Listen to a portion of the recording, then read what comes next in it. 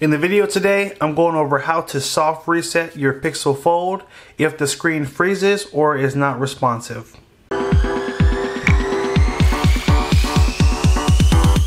Welcome back to another video. I'm your tech guide, Wayne. Today I want to walk you through what to do if your touchscreen freezes or is not responsive on the Pixelfold. So, what you'll need to do is super simple. So I'm going to do it closed because it's a bit easier to hold the phone that way. So we're basically going to hold down on the power and the volume down button until the screen goes black. Okay, so power, volume down, you want to hold them at the same time. Let's try it now. 1, 2, 3, hold. It's going to take a screenshot. Just continue to hold the buttons.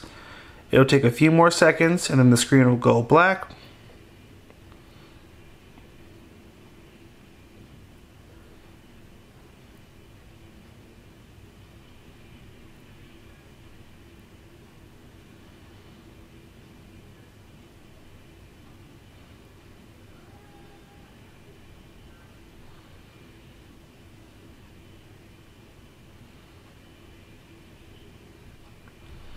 There we go.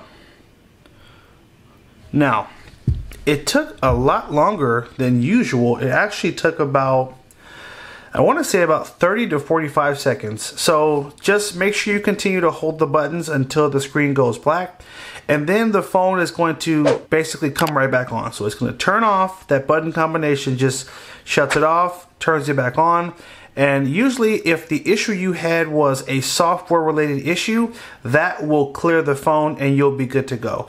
However, if it was not software related, if it was an issue with your screen, then when the phone does come back on, the touchscreen still isn't going to work. So if after all this happens, if it takes you back to that main screen and your touchscreen still is not working and you try to open the phone and the same thing, touchscreen is not working, that means you have a bigger problem, and I would encourage you to reach out to Google support directly to walk through what your options are to troubleshoot the phone.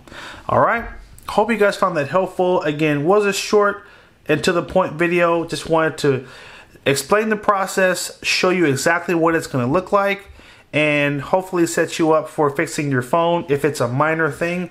If it's something that is more if it's something that requires a lot more work, make sure you reach out to Google support and walk them through where to take the phone to have it serviced properly.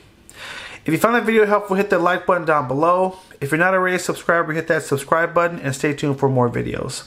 Take care, and as always, have a good one.